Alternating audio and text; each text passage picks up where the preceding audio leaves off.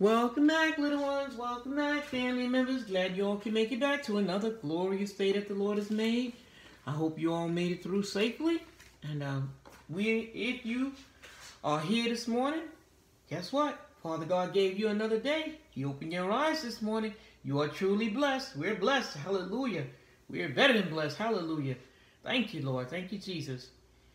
Father God, I love you all, and Father God loves you more. Let us get right into prayer. Make sure you give him all the honor, praise, and glory, because it belongs to him and only him. He's greatly to be praised. Hallelujah. Hallelujah. Father God, we come to you this morning to say thank you. Thank you, my Father. In the mighty name of Jesus Christ, we say thank you. We're grateful to you and for you. We're grateful for who thou art. Thou art our Father which art in heaven. Hallowed be thy name. Your name is to be hallowed each and every day, all day. We thank you, Father, for waking us up this morning to another glorious day. We're going to rejoice and be glad in it. Rejoice in the Lord always. Again, I say rejoice. And let us not be anxious for anything. Okay? Let us wait on the Lord. Wait on the Lord. Hallelujah. Father God, we thank you for you being who you are. You are the Most High, the Holy One of Israel, our Heavenly Father, creator of the heavens and the earth. You are awesome in all your ways. You are holy, pure, righteous, knowing no sin, God, a just God, the one and only. Holy, holy, holy is thy God. Holy, pure, and righteous, the Almighty, the one and only. In the mighty name of Jesus Christ, we say thank you, Father. You can never say enough thank you. We know that your name is faithful and true. There's no God before you, no God beside you, and there will be no God after you. Glory be to God. You are omnipotent, omniscient. You stand alone. You stand alone. Hallelujah. And you have the victory, you know. You are in charge, you always have been, you always will be. And you have the victory. The victory's already won. It's only a matter of timing. It's your will, your way, your timing. And you and us and we and you, we have the victory. You and us and we and you, there ain't nothing we can't do. And you and us, you strengtheneth us. In the mighty name of Jesus Christ, our Lord and Savior, we pray. In the mighty name of Jesus Christ, we plead the blood of Jesus over our home, over the foundation of our home, over each and every one of us in our home, our going, our coming, over our belongings and our possessions.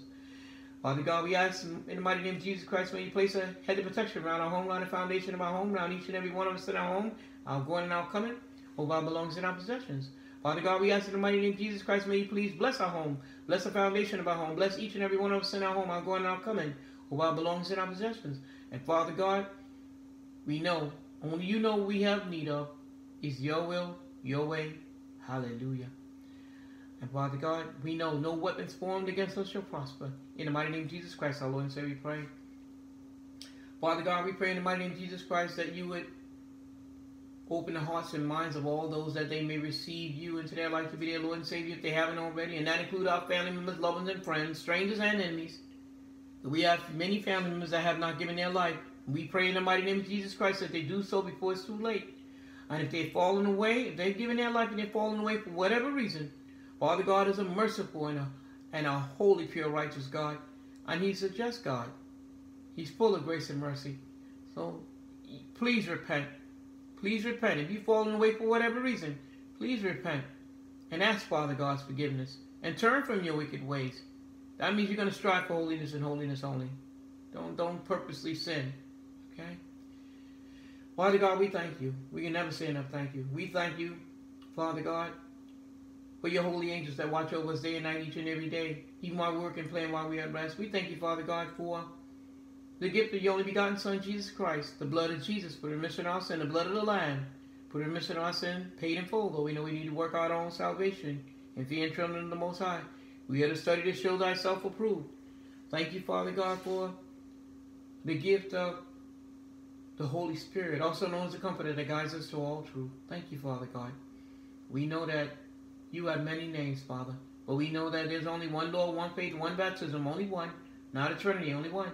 And know that at the name of Jesus Christ, every knee shall bow, and every tongue shall confess that Jesus Christ is Lord.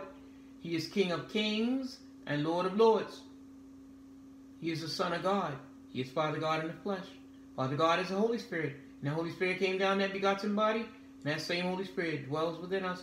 If we seek Him in sincerity and truth with all our heart, mind, soul, and strength, we should find Him. Glory be to God. Father God, we pray in the mighty name of Jesus Christ for all men to be the head of their home. Be holy, courageous men of God. Be in the head of their home, heading that family in the path of righteousness for ye name's sake. Yea, though we walk through the valley of the shadow of death, we fear no evil. For thou art with us. Thy rod and thy staff, they comfort us.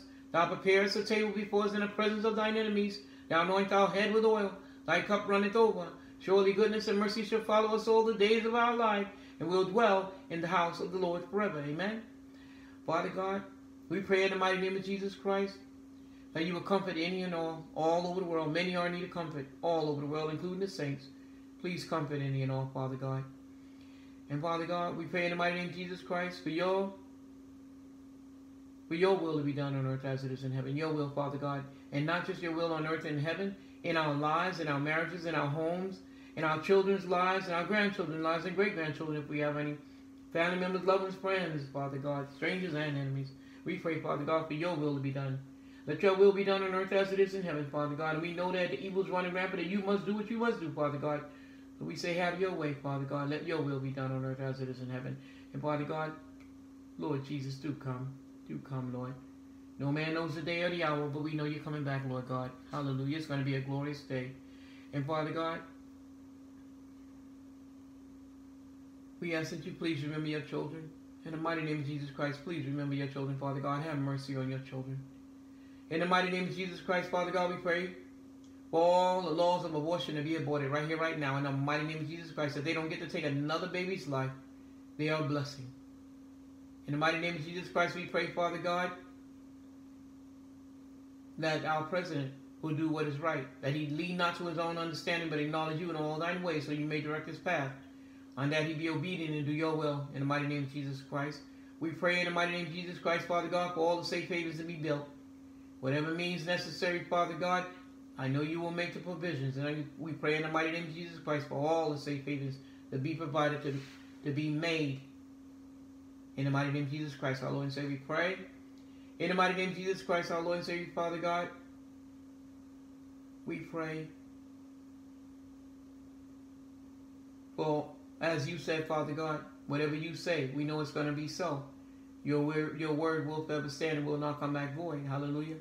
And Father God, as you said, for the riches and the treasures that are stored up by the wicked and the rich, that they be given to the poor and given to those whom you say for it to go to, Father God, whom you deem it to go to. And we pray in the mighty name of Jesus Christ that any that receive a blessing from you, Father God, we say thank you, and we believe it and receive it in the mighty name of Jesus Christ.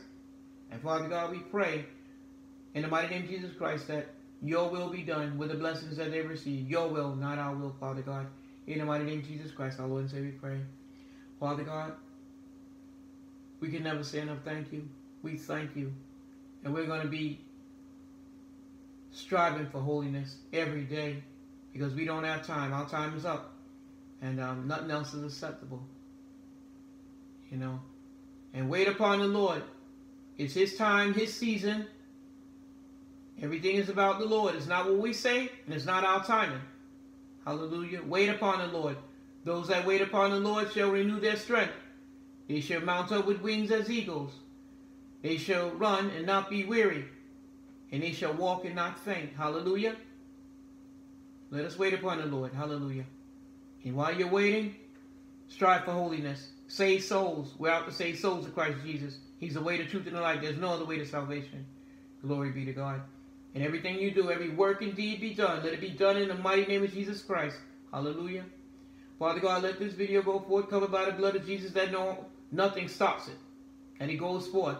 We bind all evil spirits, all evil forces, bound in the mighty name of Jesus Christ, overtaken, cast away to a place they'll never return. In the mighty name of Jesus Christ, our Lord and Savior, we pray. Father God, please prick their hearts, open their hearts and their minds. They receive this message today. And may they go to see the video today. You can direct them to the video, Father, if that be your will. If not, that's okay. Because people that are truly seeking the Lord, they're going to find it. If they're truly looking, they're going to find it. If they're not looking, they will not find it. Hallelujah. It's not about me, and it's not about who, what. It's about the Lord and the Lord thy God only. Hallelujah. Everything I do is for your glory and your glory alone, my Father. It's in the mighty name of Jesus Christ, our Lord and Savior, we pray. Father God, we can't say thank you enough. We're grateful to you and for you. And parents, please cover your children. Cover your children with the blood of Jesus. Lift your children up by prayer. Let your home be a house of prayer. Teach those children how to pray so they're not vulnerable. Lift them up by name in prayer. Please teach your children how to pray. And let us all be mindful. Let us all open our eyes and see what's around us. And even if you don't open your eyes, let us have perception. Let us seek the Lord in everything that we say and do. Let us be mindful of any and everything, because He sees and knows all things. Let us be mindful of any and everything that we say and do. Hallelujah. We thank you, Lord God. We can't say thank you enough. We're grateful to you and for you. We're grateful for any and everything that you do, have done, and will do. We love you. We honor you. We praise you. We worship you. We exalt you. God bless you, Father God. Yes, thank you, Holy Spirit. And parents, you're to set the example. The children are watching you. You are setting the example. Please set the example. Live Christ-like. Live a life of holiness for those children's sake. For the Lord's sake, but for your children's sake as well. They're watching everything you say and do, and they're going to mimic it. Please be mindful. Hallelujah. We love you, we honor you, we praise you, we worship you, we exalt you, Father God. We praise our holy name. You worship to be praised each and every day, all day. We glorify thy holy name. To God be all the honor, praise, and glory. We love you with all our heart, mind, soul, and strength. Every member of our body belongs to you, and only you, Father God. We say, use us for your glory, and your glory alone.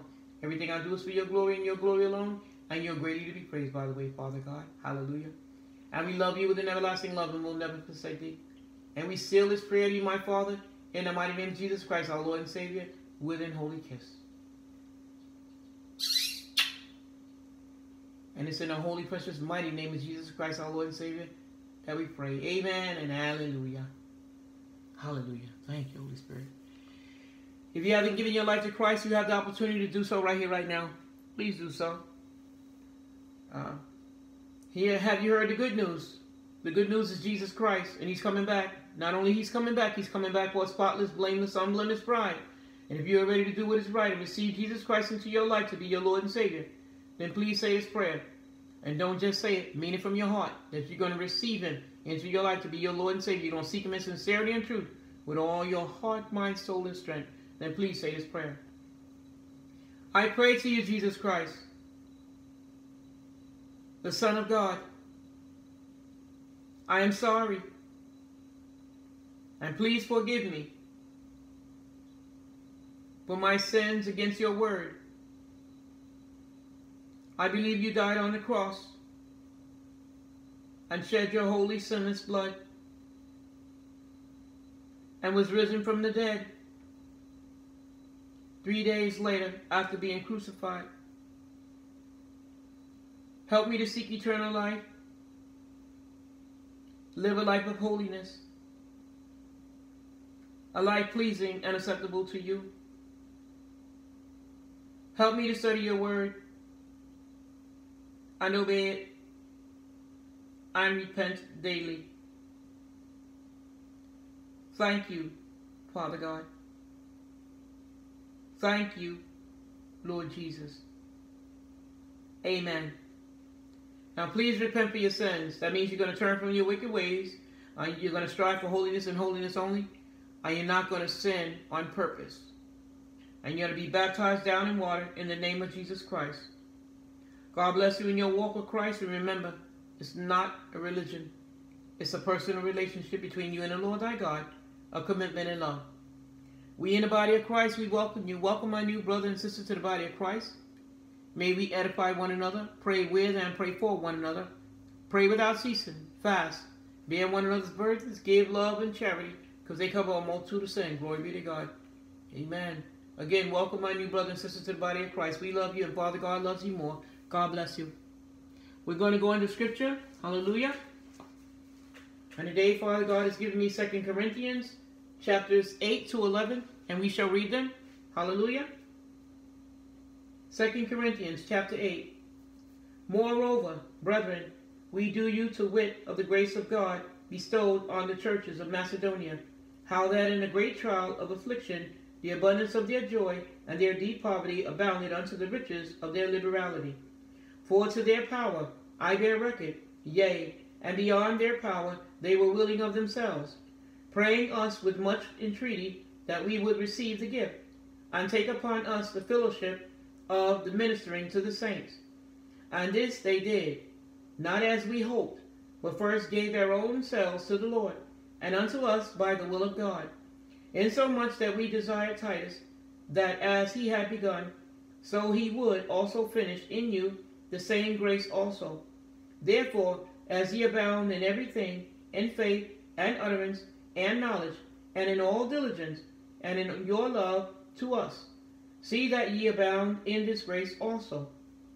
I speak not by commandment, but by occasion of the forwardness of others, and to prove the sincerity of your love. For ye know the grace of our Lord Jesus Christ, that though he was rich, yet for your sakes he became poor, that ye through his poverty might be rich. And herein I give my advice, for this is expedient for you, who have begun before, not only to do, but also to be forward a year ago. I now, therefore, perform the doing of it, that as there was a readiness to will, so there may be a performance also out of that which ye have. For if there be first a willing mind, it is accepted according to that a man hath, and not according to that he hath not. For I mean not that other men be eased, and ye burdened, but by an equality, that now at this time your abundance may be a supply for their want, that their abundance also may be a supply for your want, that there may be equality.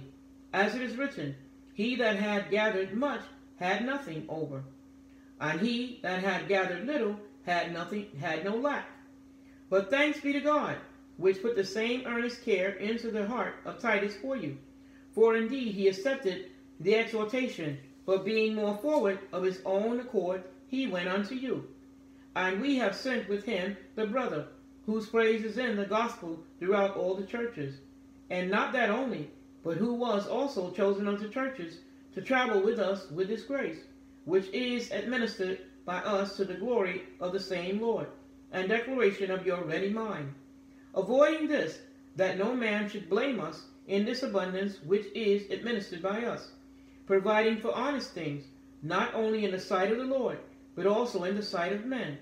And we have sent with them our brother, whom we have oftentimes proved diligent in many things, but now much more diligent, upon the great confidence which I have in you.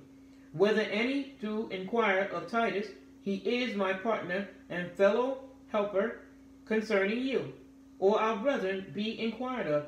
They are the messengers of the churches, and the glory of Christ. Wherefore shew ye to them, and before the churches, the proof of your love, and of our boasting on your behalf. Chapter 9.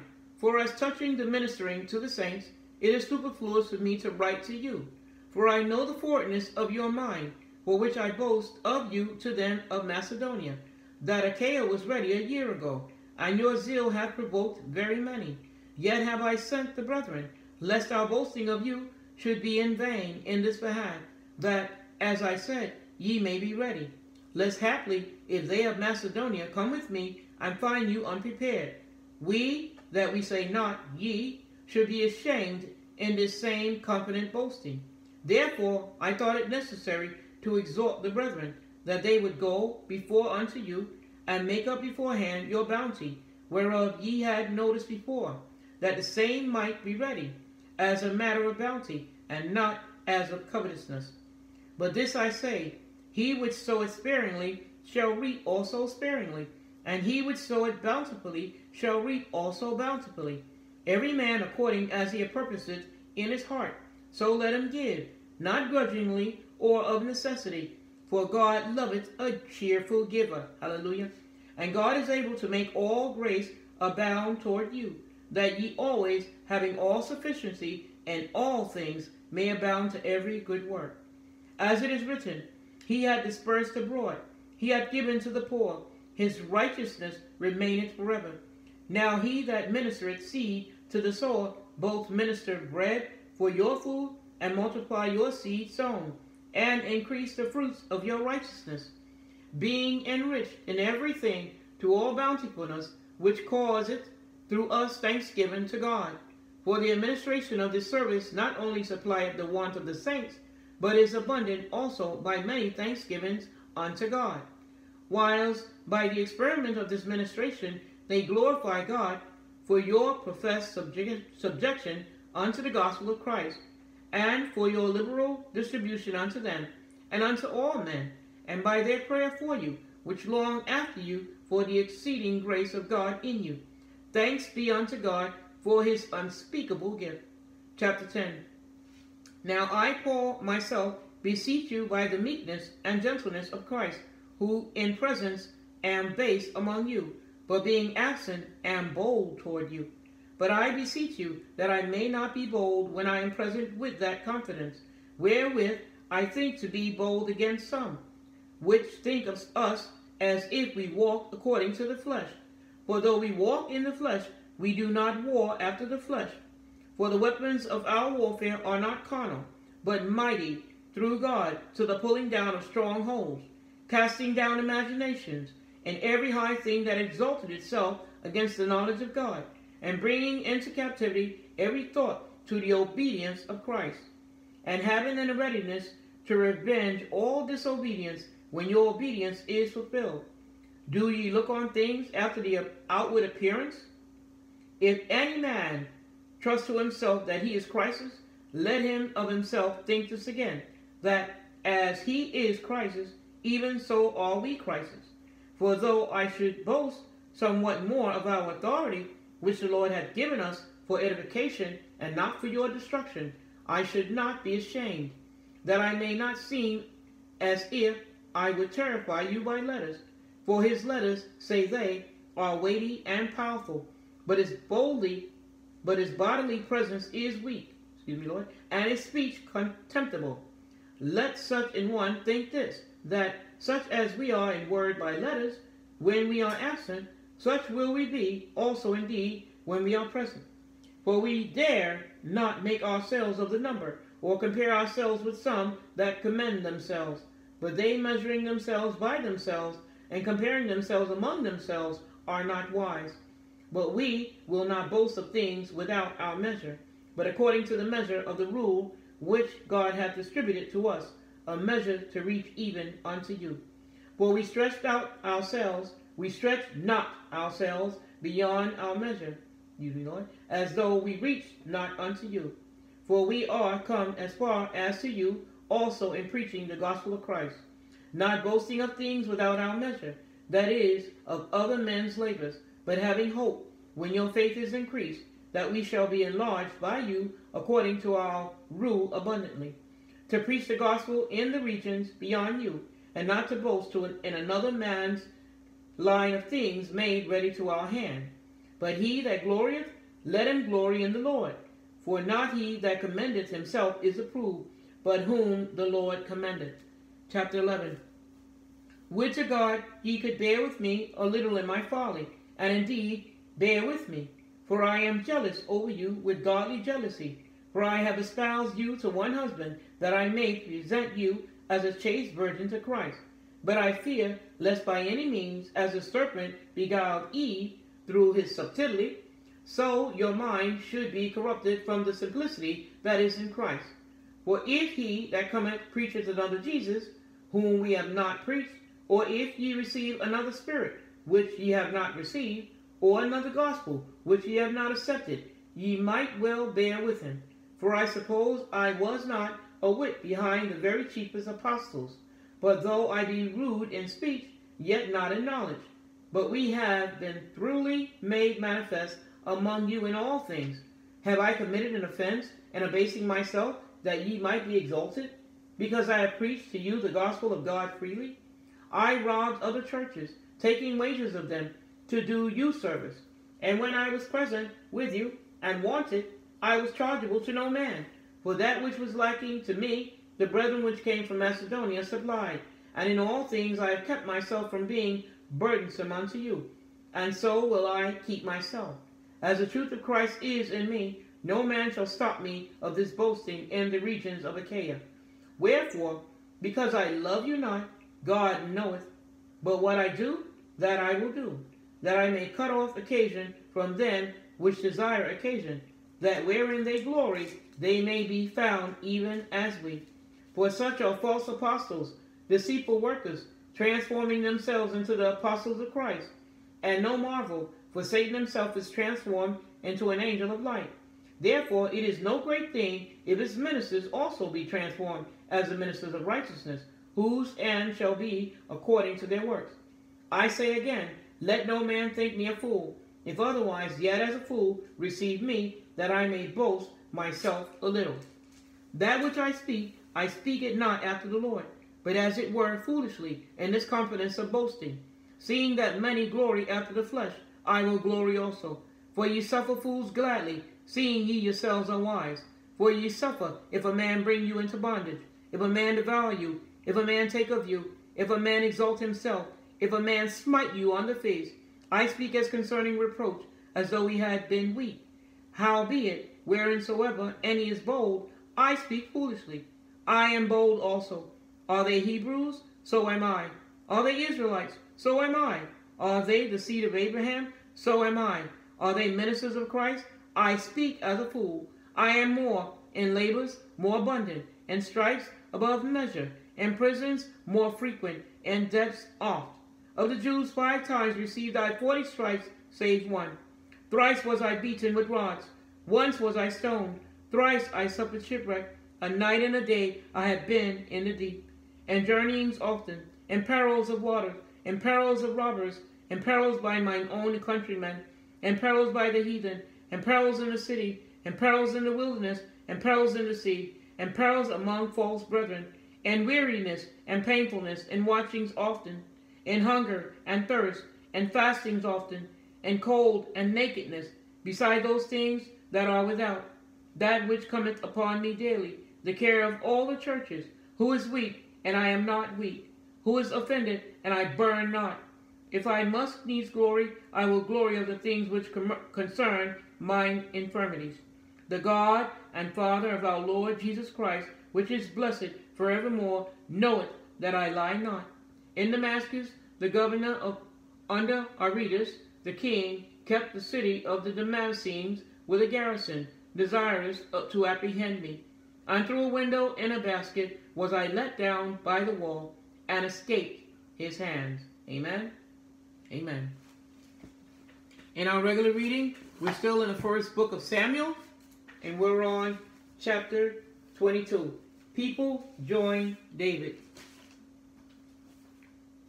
Chapter 22 of 1 Samuel. People join David. When David escaped from the town of Gath, he went to Adullam cave.